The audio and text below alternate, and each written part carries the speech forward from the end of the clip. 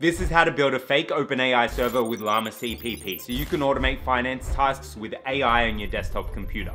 OpenAI is obviously hugely popular, but what if you wanted to run your own AI locally without being tied to using their API? Well, llama.cpp allows you to do exactly that. With it, you can run some of the most powerful large language models like Mixtral and Llama, but the kicker, you can run them on just about any old computer without the need for a GPU. But it gets better. Deep inside the library, there's a function that spins up a server that mimics OpenAI. This means you can swap out OpenAI for llama.cpp and run LLMs in your apps for free. I'm going to show you how to do it with a little finance flair. But will it stack up to the speed and performance of GPT-4? And what about more advanced techniques like function calling and multimodal models? I've been working on this for weeks, building prototypes while traveling, integrating with the API, running different LLMs, and coding over 831 lines of experiments. I'm going to break it down in just 5 steps, and it begins with starting the server. G'day lads, so today we're going to be building our fake OpenAI server, and that's going to allow us to do a ton of amazing large language model things. Now don't be afraid of the code that's on the screen. These are actually the steps that we can use to get this up and running, and it's eventually going to be on the GitHub link below. So the first thing that we're going to need to do is set up llama.cpp, because this is the backbone of everything that we're going to be doing. So I've got this first command here where we're going to clone it down. It is from this site. So if you do get stuck, just know there's a whole bunch of information. It's really well supported, and there are a lot of people using llama.cpp right now. So you're in good hands if you're thinking about using this. Okay, so the first thing that we're going to do is inside of the folder that we want to work in, we are going to be cloning llama.cpp. So let's make this a bit bigger. So we're going to git clone this. Let's not make it caps. And boom. So git clone and then the link to our llama.cpp repo. So if I go and run that, that's going to clone it down. And then next, what we're going to do is we're actually going to build this package. So to do that, we need to go into that folder. So right now, if I type in ls, you can see that I have my llama.cpp folder there. And if I open it up, you can see that I've got it there now as well. What we actually need to do is make that library. So this is because it's built inside of C++, hence the CPP in llama.cpp. And if you actually scroll on down, there's the installation instructions which come here. So over here, you can see on a Mac, we just need to run make within the folder. On Windows, it's a little bit more extensive. Highly recommend you use Windows Subsystem for Linux if you're going to be running it on Windows. For now, I'm running it on my Mac. I know it's a little bit of change from the usual. So we're going to hit clear. And then what we're going to do is we're going to go into that folder. So cd llama.cpp. And then we're going to run the make command. So if I just type in make here, this is actually going to go on ahead and build it. So we'll be right back as soon as that's done. 5 minutes later. Alrighty, so that is now done. So looks like we're all good. We can clear that now. And then what we're going to do is we're going to jump out of it. And so if we actually go and take a look in our installation command, so we've now gone and completed step 2, we can now go and install the Python libraries that we're going to need, because we're actually going to interact with our fake OpenAI server using Python. So we can actually copy this command here. So pip install OpenAI. So we're going to be using the OpenAI library, but we're really going to be faking it. So this is going to be free. You don't actually need to pay for tokens, so on and so forth, but you get to use amazing LLMs ridiculously quickly. It's insane how fast this is. And then we're going to need the llama.cpp Python library. We're going to need Pydantic for a little special project later on. We're also going to need Instructor and Streamlit. Streamlit's going to come in the next part. So let's copy this over. And then I'm just going to paste that at my line. Boom. So this is going to install all the Python libraries that we need. And I've got them installed already. So they're installing pretty quick. If they do run a little bit slow for you, that's perfectly okay. And then what we're going to do is let's take a look at our next step. We are going to start our server. So this is actually going to spin up our fake server, literally that quick, and we're able to get this up and running. So if we wanted to just get it running, we can run this command here. So I'm going to copy this. And I'm going to clear my command line, so I've got a bit of room. So it's python-m. I'll actually write it out for you. So let's go and write this out. So the full command is python-m, and then we want to run llama.cpp. So it's llama_cpp dot server. And then we need to specify which model we actually want to load in. So to do that, we can pass through some commands or some flags. So I'm going to pass through --model.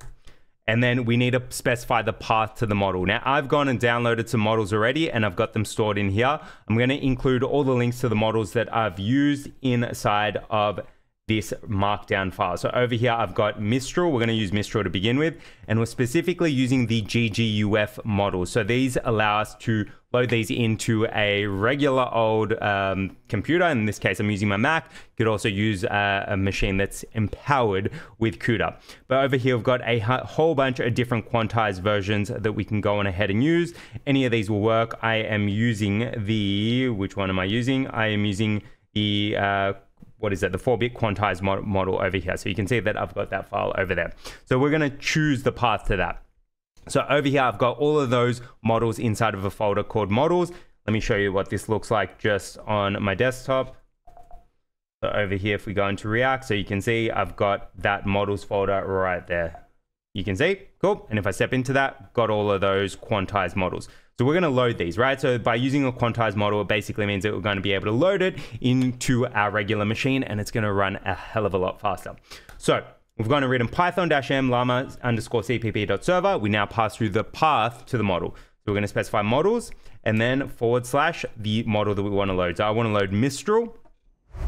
If you wanted to use other models, you can actually go and just dump those in or pass the path to those models as well. Plus, a little bit later on, we're actually going to be using a config file, which allows us to load in multiple models at once. Okay, so that is our baseline model. Now, if I wanted to run this using a GPU, I just need to pass through one flag. Let me run it without a GPU first, and then we're going to load it with a GPU. In terms of what it actually looks like when you use GPU versus non-GPU, speed is going to be a huge factor. But you can see down there, that is loading right down at the moment. So we've got this little progress bar. And take a look, we can see that our server is now up and running. So we've got our server running at http://localhost 8000 down there. But we don't want to run it on without a GPU. So right now you can see that we haven't offloaded any layers to our GPU.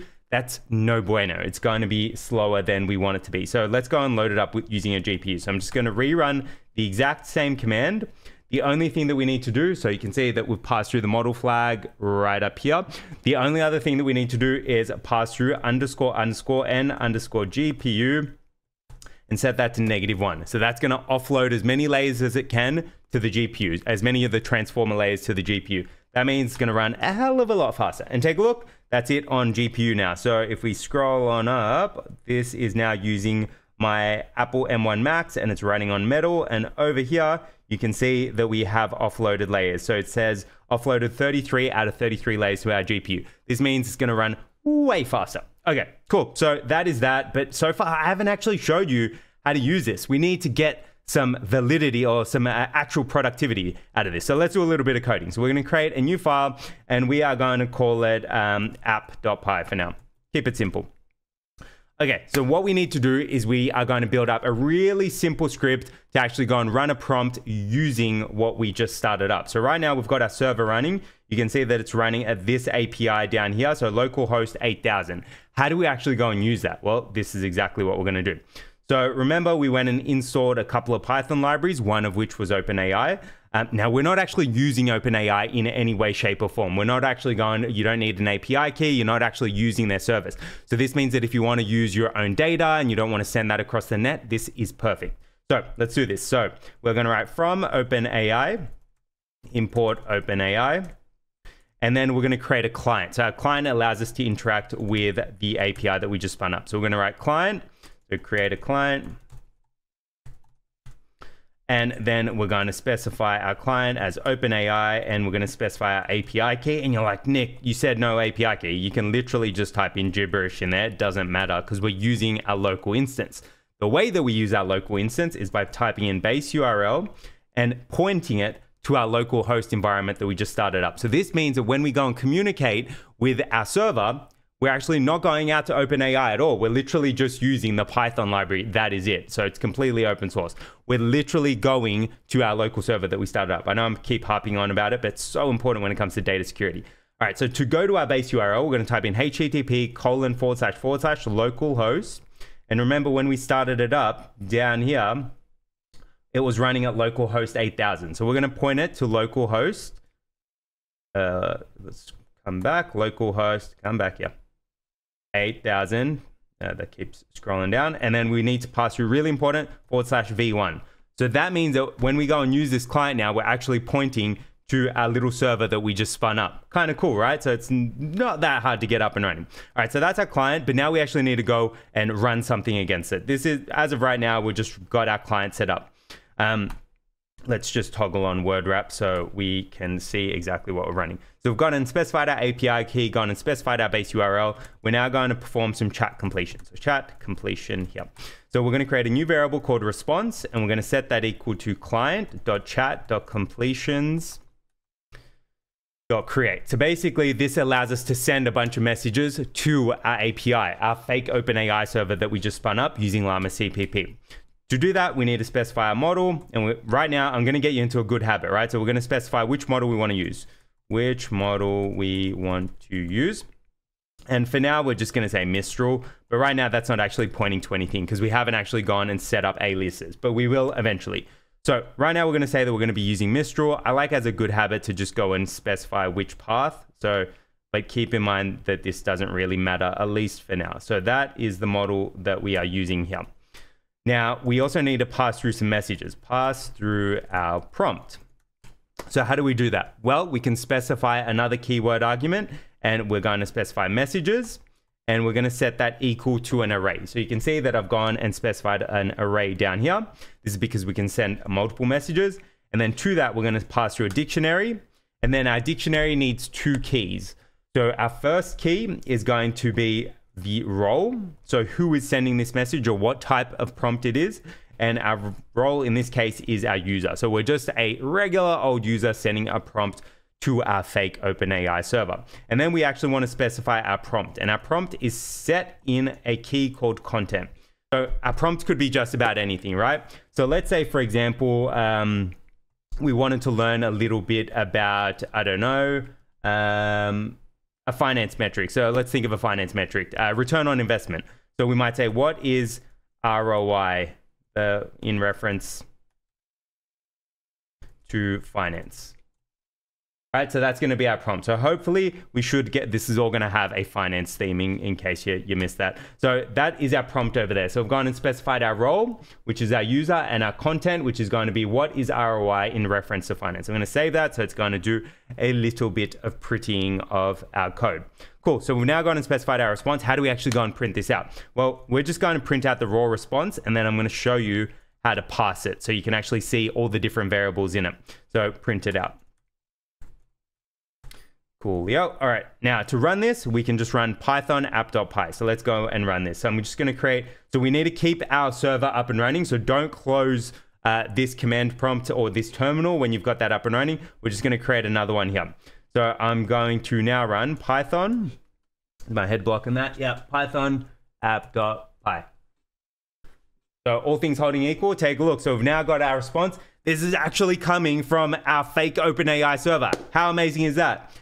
You're probably looking at this like, Nick, what on earth are you printing out? There's a lot of information here. Well, this is the raw response from our fake OpenAI server.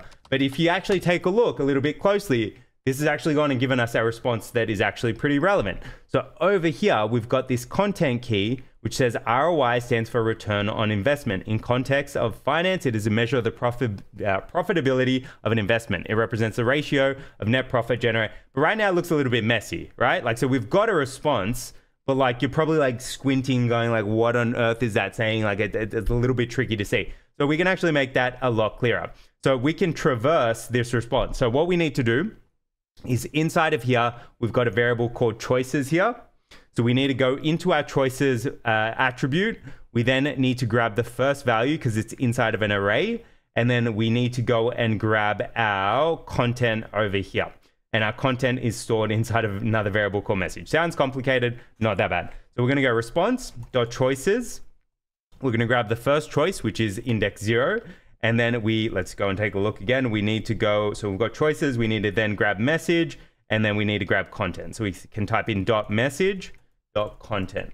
I'm showing you how to traverse this because if you wanted to pull out any of the other stuff, you'll be able to do that. All right, so if we go and print this out now, we should hopefully get just the raw response, not all the other crap as well. But you do get some other useful stuff, right? So you get the role of the assistant coming back. You get whether or not any tool calls have happened. I don't believe that's working yet, just full disclosure. We get when it was created, the model that was used, system fingerprint, We get the number of tokens that we use down here. We also get the number of prompt tokens. We get the total tokens. So these are the completion tokens. So the response effectively plus our number of prompt tokens. So a lot of information there. So if we wanted to go and get this other stuff, then we wouldn't just traverse the response. But for now, let's go and rerun that. So we can rerun it using Python app.py. Hopefully we just get the response and take a look. Just like that, you've gone and built your own fake OpenAI server and you've now got a response. Give yourself a clap, guys. That is absolutely amazing. If you got it this far, brilliant. Let's read it out. So ROI stands for return on investment. It's a financial metric used to evaluate the profitability of an investment by calculating the net return generated from it.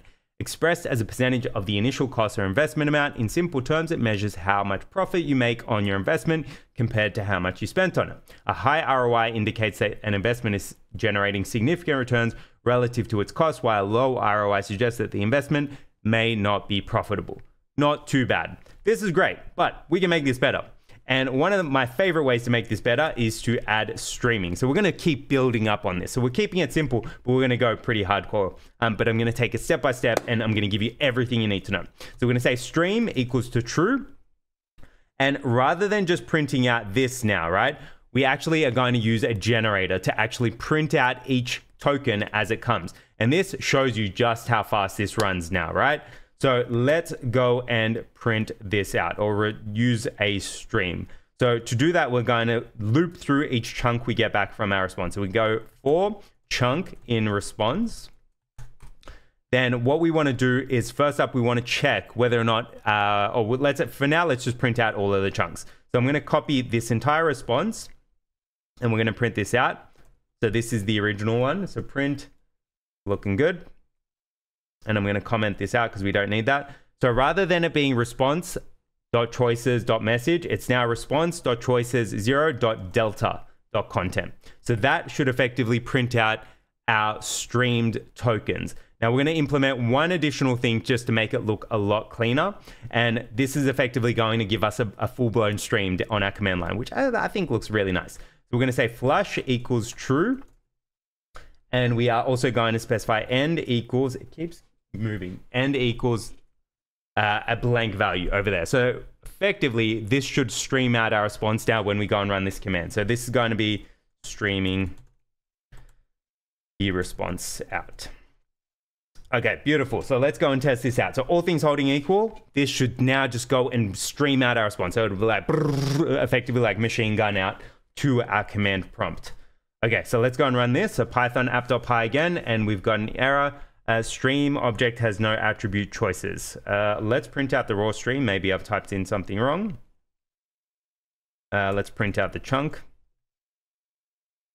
You thought there would be no errors. I like showing you the errors. This is what happens. All right, so that's out. That you can see it's streaming. It's gone super quick. I've clearly just typed in one value wrong. So we need to go. So I've tried to go choices. So it does have choices. So choices 0. And then we need to go delta. That should be, oh, I know what I've done wrong. This should be chunk.choices, not response. It was all fine. All right, so chunk.choices, and then we're gonna grab the first choice, grab the delta, grab the content. All right, let's rerun this. But you can see it's definitely streaming. So it's streaming out. We just need to clean it up. I'm going to type in clear. Let's run this now. Take a look. How awesome is that? So it's now streaming out, and look how quick it is, right? It's ridiculously fast. And there's other models. You can obviously use mixture. It's going to take a little bit more time to generate the output, but it is still performing extremely well. I don't like the fact that it outputs these nuns over here and over here. So we can actually get rid of that, right? To do that, we just need to double check that the value is not none. So I'm going to copy this. I'm going to say, if this is not none, then print it out. Right? So that's our updated code. So it's effectively going to, if the value is not none, print it out. Cool. So if we go and run this now, let's clear it out. Beautiful. Working perfectly. Take a look at that.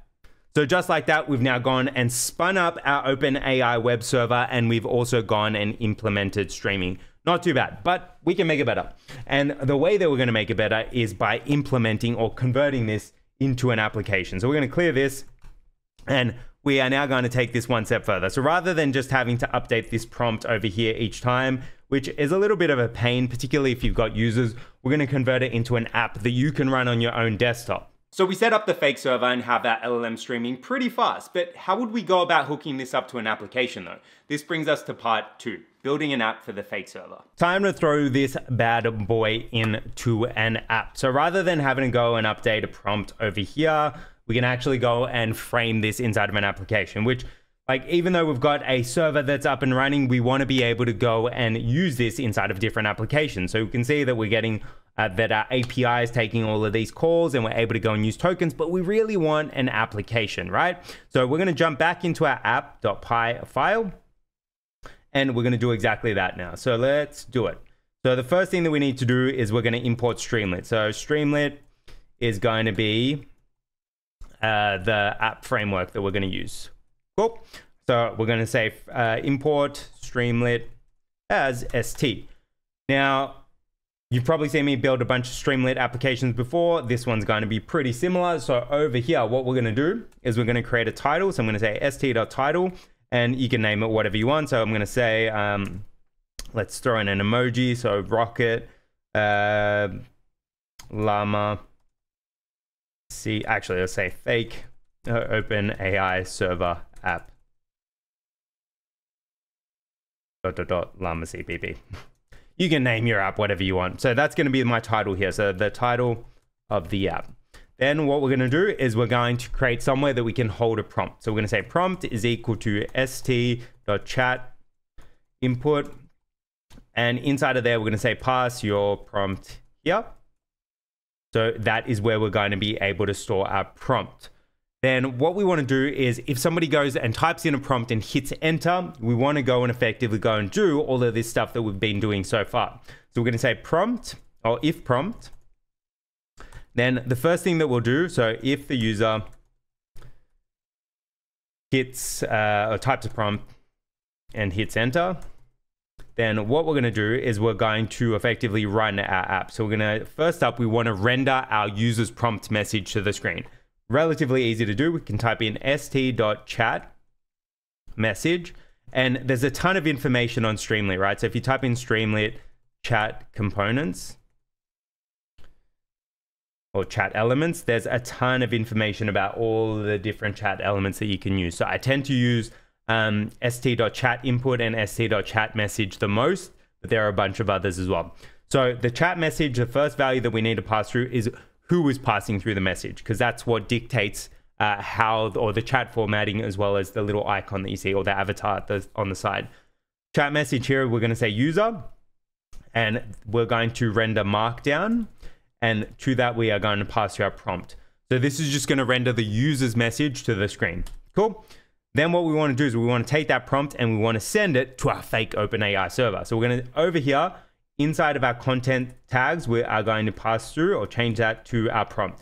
So this previously held our ROI prompt. Now we're just going to pass through our raw users prompt. So we're taking this, whatever they type into the chat input bar, and we're going to be sending it to, we're going to be sending it to our client.chat.completions.create endpoint.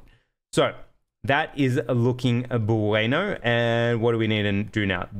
So once we've got that response back, we want to go and render that to the screen. Now, my personal favorite way of doing this is, again, streaming, because it just shows you just how fast it is. And it sort of reaffirms to the user that, hey, this is using a large language model. Because like sometimes you'll see stuff that isn't streamed and you're like, this could just be stuff that's printed to the screen. I like showing streaming for that very reason. Okay.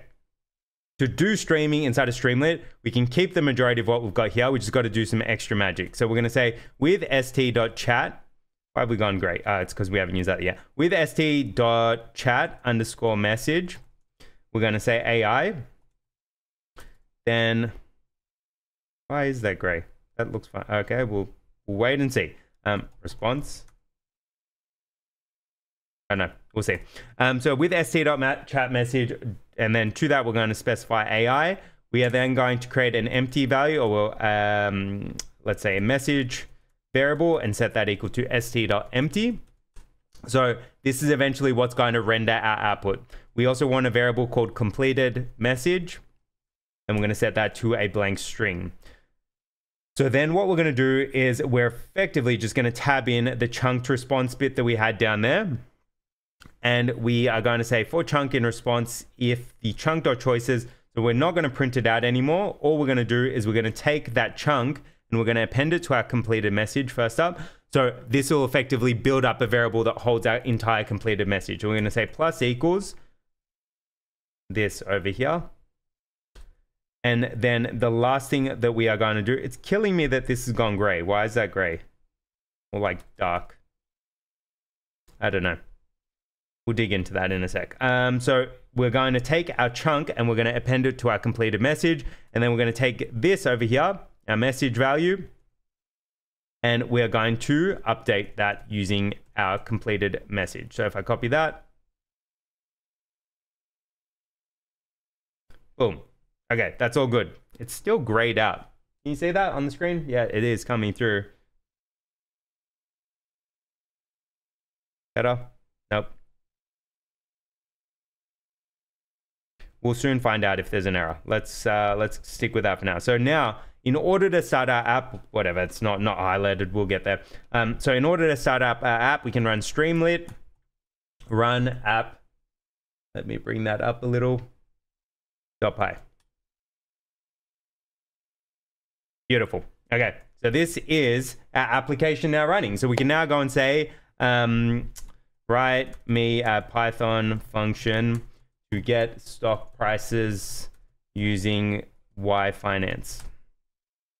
And oh, we've got an error. Hold on, that might be it. Yep, there you go. There's our error. Beautiful. Now we're back highlighted. I knew we'd find it.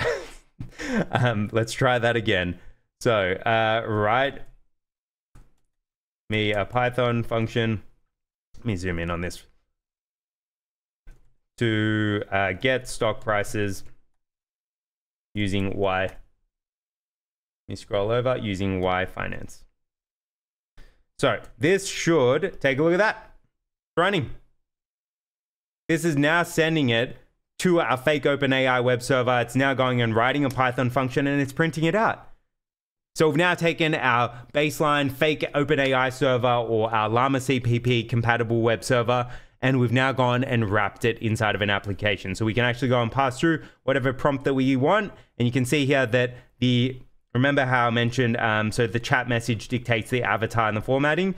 So because we specified .user, we get that little avatar, and because we specified AI, we get that little avatar. But take a look, it's actually writing a function to be able to go and extract our ticket prices using Y Finance, which we're going to be using in a second. But for now, we've now gone and wrapped up our web server and used it for an application.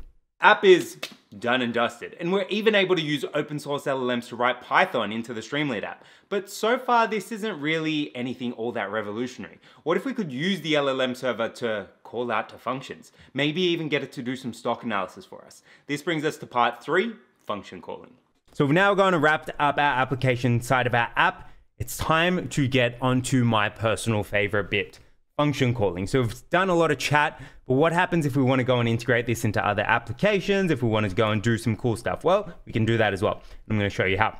So to do this, we first up need to import another library, and we're actually going to build up a function calling framework to be able to go and extract stock prices over a set period.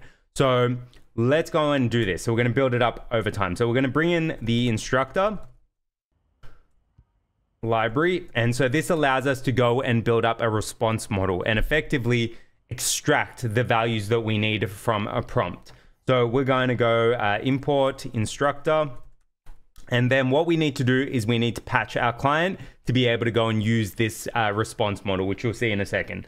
So for now, we're going to say client is equal to instructor dot patch, and then we're going to say client is equal to client. So basically we're taking a key, or we're setting our keyword argument to our client over here. So we're now going to say create a patched client. Beautiful. Okay, so that is our client now patched. Now what we need to do is we need to go and define how we want to go and extract these values. So I've actually got a function over here, which I'll include in the GitHub repository, which takes in two values. So it takes in a ticker as a string. So this might be the stock ticker AAPL for Apple, and it takes in an integer, so the number of days. So this represents how many days of data that we want. So really, we need to be able to go and extract a ticker as a string and the number of periods that we want, so days, as an integer. So we can actually define a response model, which is actually going to integrate with our web server to be able to do that, which means that we'll eventually be able to use our LLM to call this function. So we are going to build this up. I know this is like I've been wanting to teach this for so long. So let's first up, what we need to do is we need to go and create a class. So we're going to create a class called our response model. And then this is going to structure what we want extracted. I'd love to do like a detailed video just on like building like a hardcore function calling project. Let me know if you want that in the comments. So we also need to bring in the Pydantic library, and specifically one class from there. So bring in the base model class. So we're going to say from Pydantic import base model. And then we're going to pass base model over here. So we've just gone and written from Pydantic import base model. So this base model is going to form a structured, effectively, response that we're going to be able to get out from our large language model. So this is one of my favorite things, right? So we can specify what we want to extract from our generated output or from our prompt. So what we actually need is we need to get back, remember, our ticker as a string, and we need to get back the number of days as an integer. Super easy. We can type in ticker string, and we want to go and specify our days as an integer. So basically, we just define what values we want our LLM to extract and the data types that we want them extracted as, and we're able to get this back. I know, absolutely brilliant. So we can now go and define that. We need to make one tweak to our chat.completions.create. So we're no longer going to stream, at least for now. What we need to specify is the response model. And we're going to set that equal to our response model over here. Beautiful. And then what we also need to do is we need to respin up our web server to be able to use this. So specifically, we need to change the chat format that our fake web server is currently using, or our API is currently using, to be able to handle this response model. So the way that occurs is using the functionary chat format. So if I type in functionary, OpenAI web server, llama.cpp, you can actually see that there's a whole bunch of documentation around actually doing this. So I can type in functionary, and you can see that we can go and specify the chat format over here. So we're going to do exactly that. I'm going to show you how to do it. So let's go do it. So we need to go back to our server, and we need to stop our server. So we can do that by hitting Command or Control C on our keyboard. And we're going to spin up our server again, but we're going to add in one additional flag this time. So we're going to say --chat functionary. So this is telling our web server that we want to go and use the functionary chat format. By default, I believe it's chat ML. We're going to choose functionary this time. And eventually, once we get to our next stage in our journey, or the next part of this, we're actually going to be able to use multiple models, which makes this a whole lot more valuable. So we're going to specify that we want to use functionary, hit enter. That looks like it's all up and running. And now what we're going to do is, rather than streaming this out, because remember we've disabled streaming over here, we're just going to respond. We're going to comment this out for now. We're just going to respond with our output, which is our response. So we're going to say st.chat message ai.markdown is equal to response. And all things holding equal, this response should return back two values, or it should return back ticker and days. So we can then go and pass that to our function. So let's go and test this out now. So we've commented all that out, and we're going to progressively build up on this. So eventually, you're going to be absolute wizards when it comes to llama.cpp and your fake OpenAI web server. So we're going to run our Streamlit app again. You don't need to restart it. I just did. And then what we want to do is we're going to change our prompt this time. So we're going to say, summarize the stock price movements for AAPL for the last 7 days. Right, so that's going to be our prompt. So summarize the stock price movements for Apple for the last 7 days. So if this works, we'll get back two values. We'll get back AAPL and 7 days, or 7 inside of 2 of our variables from our response model. So let's actually go and run this. Take a look. How awesome is that? So we're now gone and extracted our ticker and we've extracted our days. All that's left to do is actually go and send this to our function. So let's go on ahead and do this. Because then what we'll be able to do is do things like actually summarizing those stock price movements. We'll be able to use different models to go and do different analytics as well. So that is that. Let's go and run our model now. So I'm just going to close this for now.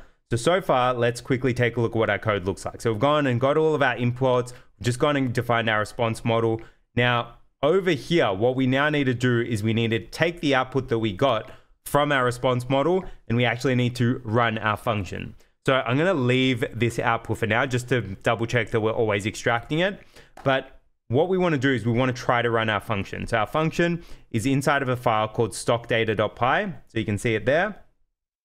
So we want to go and extract the get stock prices function from stock data, or we want to import it from that module. So we're going to do that inside of our app.py file. So let me zoom out just so you can see it. So up the top, we're going to bring in the stock prices function. And you could build like a ton of functions. You could loop all of these or make them sequential, do a ton of stuff. Like the literally so limitless what you can do with this. Again, maybe we'll do a bigger video on this. So we're going to say from stock prices, stock data, import, is this stock data? Yes, it's called stock data, import, what are we importing? Get stock prices. So the function that we want to run is get stock prices. So right down here, after we've just gone and printed this out back to our application, we're going to say, we're going to put this in a try except loop. So we're going to try, and now we'll pass, and then we're going to say except exception as E. If something goes wrong, then we're just going to return something went wrong to the screen. So we're going to say something, that's a bit too small. We can barely see what we're doing. Something went wrong. Perfect. Let's add a sad emoji. Sad. Cool. So if something goes wrong, we're going to return something went wrong with our sad emoji. Now, if something goes right, we want to return back the stock prices from our stock app. So let's go and do this. So to run our function, we can go and say, get stock prices. And then to that, we are going to, remember, we need to get our ticker. So we need to get this ticker and we need to get the number of days to pass them to our function. Super easy to do. So we can go response.ticker and response.days. It's literally it. Kind of cool, right? And this should return our prices. So we're going to store that in a variable called prices. Then what we can do is we can render that back to the user. So we're going to copy this, and instead of returning something went wrong, we're going to return back our prices over here. You see me looking up here, it's just to make sure my head's not blocking the code. So we're going to pass through our prices over here. So if that works, we should get back our raw response from our prices. So let's go on ahead and do this. So let's go and we're just going to copy our prompt, refresh, pass it through in here. Take a look at that. We've now got our prices now extracted. So you can see in here, we've actually got a JSON object that contains all of our prices. So we've got the date, and then inside of that, we've got our open value, our high value, our low value, our close value, our adjusted close, and our volume for each one of those dates.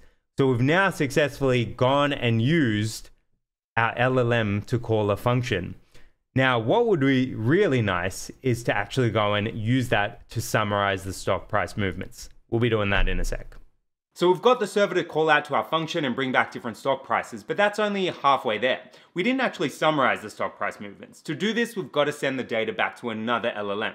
This brings us to part 4, using multiple models simultaneously. Now, what we need to do is we actually want to go on ahead and use a different model to perform the summarization. Because so far, we're calling the function, but we're not actually summarizing. So kind of haven't hit the brief yet, but we will. So what we're going to do is, rather than using the functionary model, because remember we went and spun up our server to be able to go and use the functionary tool, the functionary chat format, we now want to go and use a different model, and we want to use chat.ml. So we want to go and use that same format that we started off with, but now we actually want to run them both at the same time because we want to go and extract those tickers and we want to go and do the summarization. So how do we do that? Because our server's only handling one model at the moment. Well, this is where multiple models come in. So we're going to stop our server and I'm going to show you how to do this. So over inside of the GitHub repo, I'm going to give you this config so you can go on ahead and use it. But you are able to go and spin up your fake server with multiple models at the same time.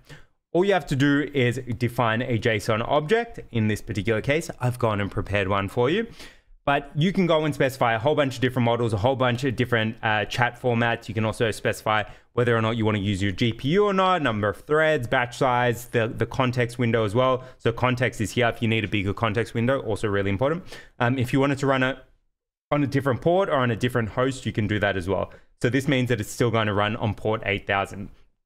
Now, I've set this up so that it's going to run 3 different models at the same time. It's going to run Mistral over here. And the beautiful thing about this is that we're able to specify a model alias. So over here, you can see I've specified the model alias as Mistral.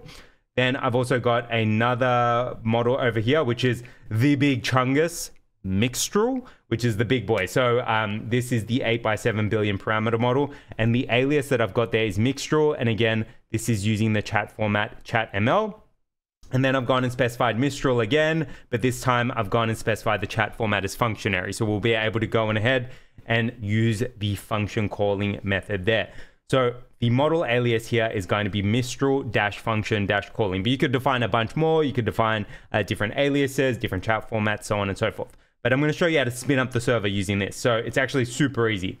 So instead of using the model flag like you've seen us do before and the GPU, we can actually go and simplify this a ton. So we can go and type in python-m llama_cpp.server. And this is where it gets super easy. Let me make this a little bit bigger.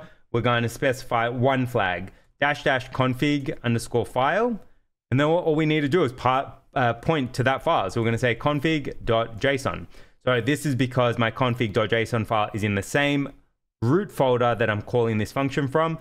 But if you had it inside of a folder called, I don't know, source files, it'd be source files /config.json. Or if, let's say, there was an underscore in the folder name, it'd be source_file config.json. If you had it inside of a folder called environment, it'd be environment /config.json. You get the idea. Mine's in the same folder, so all I need to do is specify config.json, hit enter, take a look at that bad boy. It's now up and running, and we can point to all of those different models. Kind of cool, right? So let's jump back into our app because we're going to make this absolutely brilliant. And we've got to do a couple of tweaks here, right?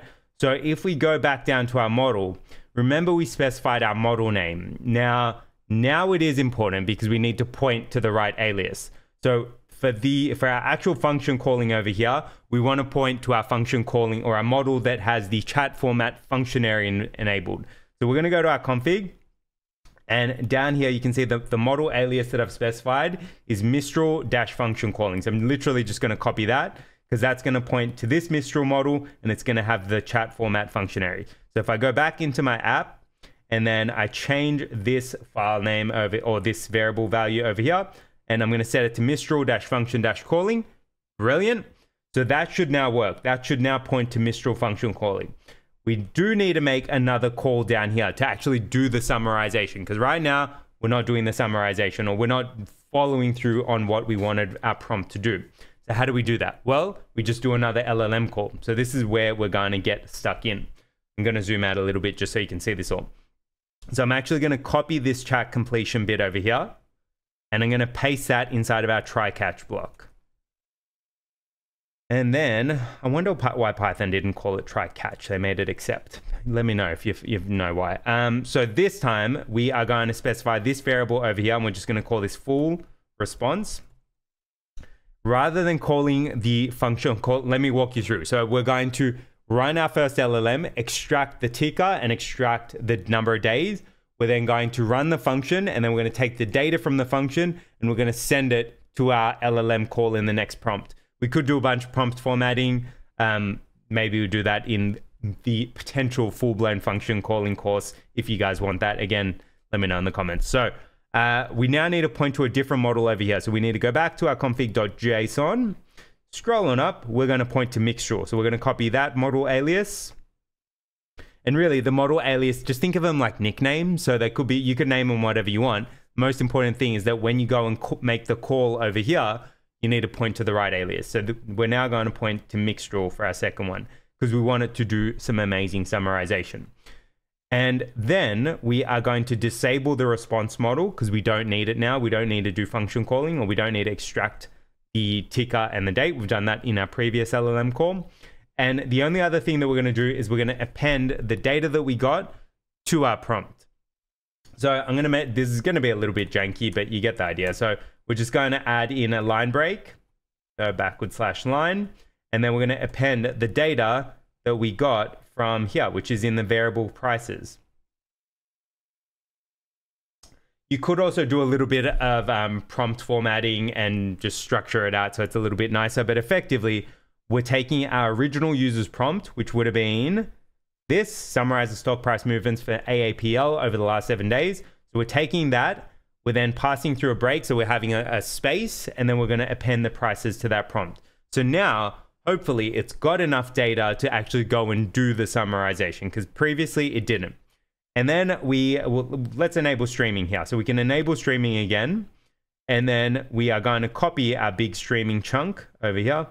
Big streaming chunk, and we're going to paste that there, and we are going to uncomment this. Also, all the code is going to be available in GitHub as per usual. So let me zoom out. So what we've now gone and done is we've now gone and created another LLM call. So we're now going to be calling mixture with the appended prices over down here, and then we're going to be streaming out the response right down here. The only change that we need to do down here to when we actually go and stream out the output is we need to copy our full response and update the response value there, because we're no longer looping through the values that we got over here, because that's our function calling response.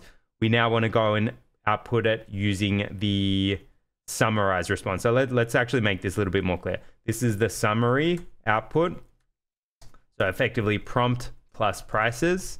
This is just the function calling LLM call. Bueno, cool. All right. So all things holding equal, we should now successfully be able to achieve what our users ask. So summarize the stock price movements for AAPL. And if you're thinking about what's possible with this, right? Like you could take the ticker, you could take the number of days and create an entire profile for a company. Could even plug it into my trading bot that we did in the previous video. So now what we're going to do is we're actually going to refresh this and hope this works. So let's refresh, zoom out a little, paste that back in and see if we got any errors. Something went wrong. Oh no, what has gone wrong? All right, so what I like to do if something actually goes wrong is comment this out and comment this out just so we can see what our error was, because otherwise it's just going to say something went wrong. We got no idea. So it's going to be something that's gone wrong down here, I believe. Oh, I remember what it is. I made this error when I was prototyping this. This should be a string.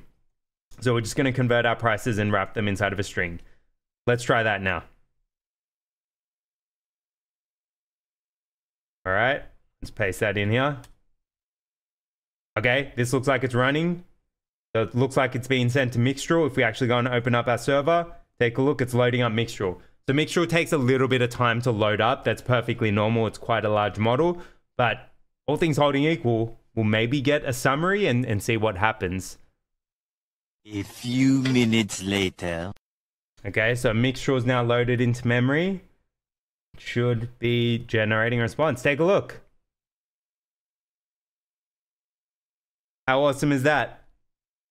It's now we've now gone and successfully implemented function calling, and it's generating a text-based summary. Pretty cool, right? We could ask it we could fine-tune that prompt and get different responses, but it's actually going and generate, and is the data right? So on the first day, so what is that, March? The 3rd of March, 4th of March? What are we? Yeah, so 4th of March, the opening price was 176.14, 176.14. The opening price, what was that? The highest price was 176.89. Take a look in our raw data, 176.89. Lowest price was 173.78, 173.78. Closing was 175.1, 175.1. How amazing is that? Volume, did we get volume right? 85, yep. Pretty cool. So in a nutshell, we've now gone and spun up a second model, and we've now taken the raw output from our function call, and we've now actually gone and done our summarization. Home stretch now, we've got our function calling application up and running, summarizing stock price movements, but what if we wanted to use more than just text data? What if we wanted to use LLMs to analyze images? This brings us to part 5, using multimodal models. We're in the end game now, and we're going to deviate a little bit, and we are going to go on ahead and use a multimodal model. So far what we've done is pretty much follow our path and build up the ability to go and summarize our stock price movements and do function calling.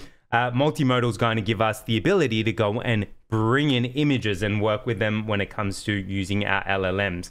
So let's go on ahead and do this. So I'm going to leave our baseline app, and we're going to tweak this one. We'll update our baseline app. So we're going to stop our server, and this time we are going to be using a multimodal model. So I'm going to clear this out. And multimodal basically allows us to take in an image and blend that with our text-based prompt. So if you think you've ever uploaded an image to ChatGPT and asked it to analyze this image, that's effectively what we've got the ability to do. So if we wanted to go and I don't know, extract drug labels or maybe look at candlestick patterns. I don't know if candlestick patterns would work, but we could definitely try. We've got the ability to do that. So got some really interesting use cases in this space. Okay, so let's go on ahead and let me show you how to load up a multimodal model. One of the most popular multimodal models is called Llama. So over inside of our My Models folder, I've got two parts. I've got the Llama model and I've got the Clip model over here. So you need both to be able to go on ahead and run this inside of your fake OpenAI web server. But really, this is the fifth and final thing, which I think is most important when it comes to going and using llama.cpp and the OpenAI compatible web server, and really brings it together. I've also included the links to where you can get these models inside of the README file. Okay, as well as all the commands to run the server. So if you need a bit of a hand, you got that in there.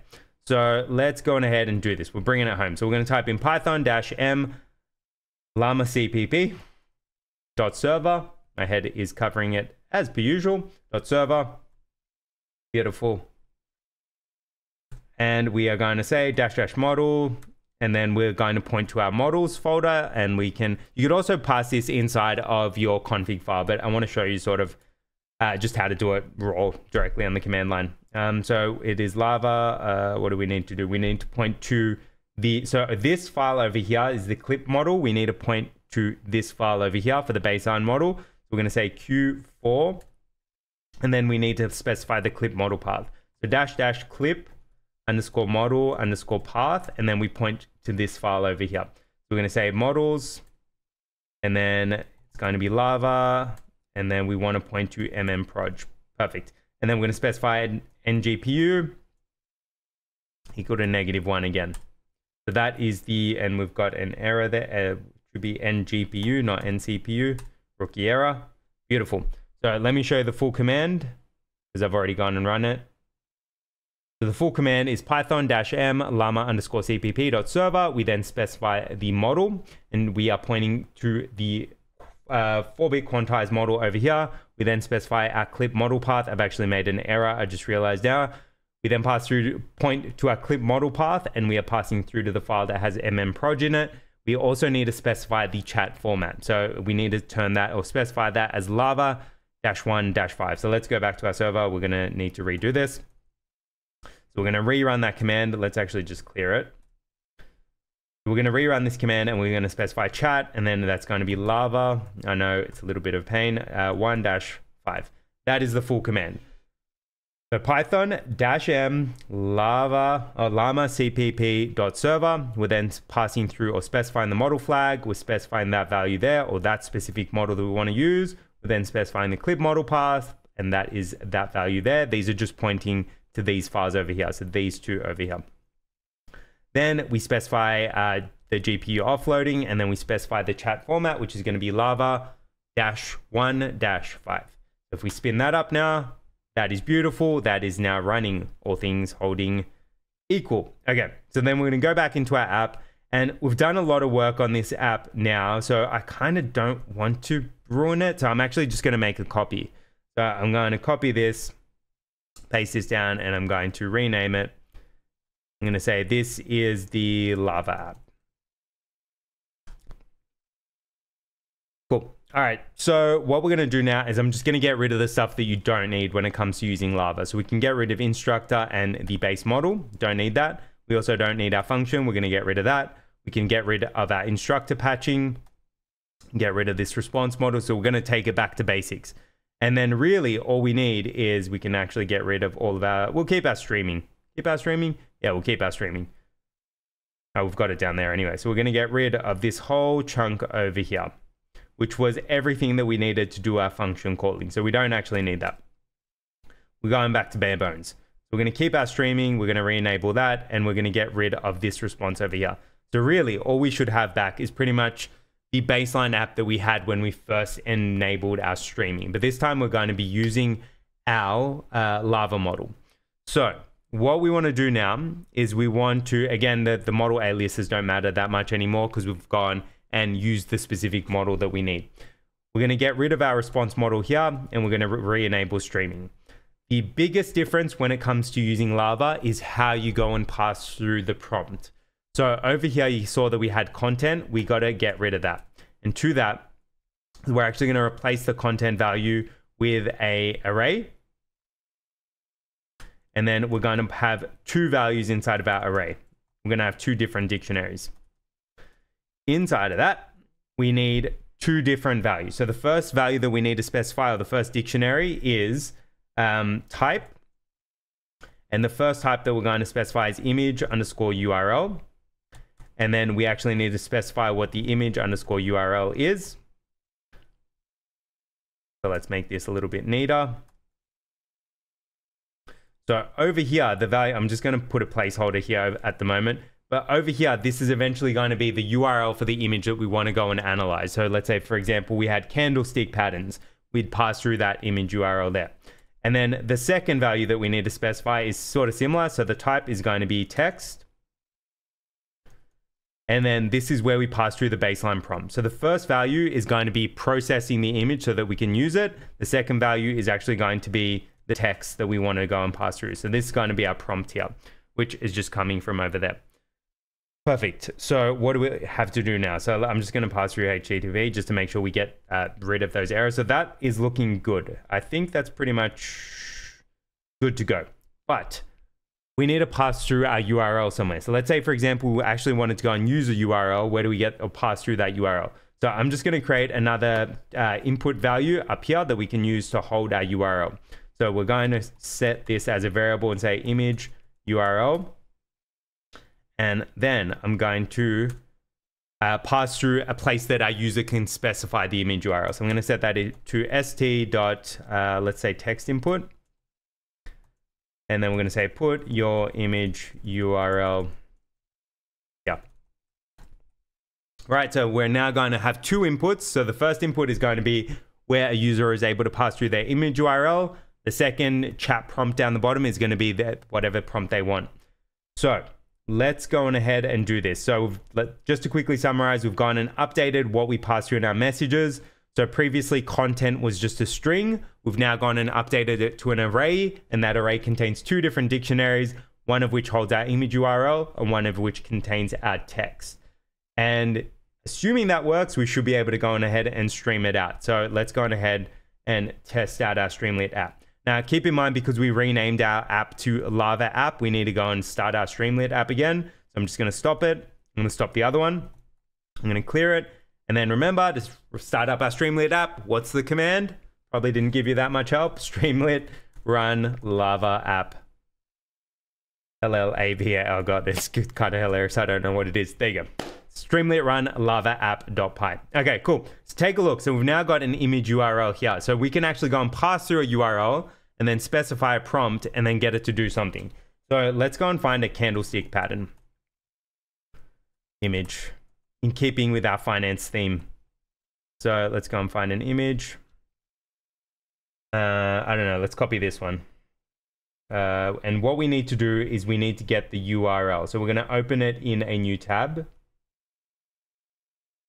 And as long as it's got JPEG at the end, we need to, no, let's go find that image. Let's go and open this. Open image in new tab. Perfect. All right, cool. This should work. Let's get rid of this resize bit. So we've just got the PNG. I'm going to copy that. I haven't tested with this image before, so it's going to be interesting. So if I paste that in there and say, so this is going to be our image URL, and then down here, what we need to specify is what we want to do, right? So I'm going to say, describe the image provided. Take a look. We've now gone and got a description of the image. So the image features 2 graphs, each just displaying a different hammer time pattern. Is that a thing? Okay, all right. Clearly a hammer pattern is a thing. I did not know that. One of them is an inverted hammer pattern, while the other is one of them is an inverted hammer pattern, while the other has a hammer pattern. All right, so not quite the greatest description. Both charts are green and red in color, making it easy to distinguish between these patterns. The graphs also have multiple arrows pointing outwards from the center, indicating important information or insights about the hammer time patterns. So this actually gives us a ton of information about images, but it also allows us to go and blend this together. If we wanted to, we could then go and take that text, could go and pass it to another model and blend it all together. So let's say, for example, we wanted to combine stock prices and candlestick patterns, we could potentially do that. But that, in a nutshell, wraps it up. We've now gone and used a multimodal model, and we've also gone through all of the 5 steps when it comes to going ahead and using llama.cpp OpenAI Server, or the fake OpenAI server. Catch ya.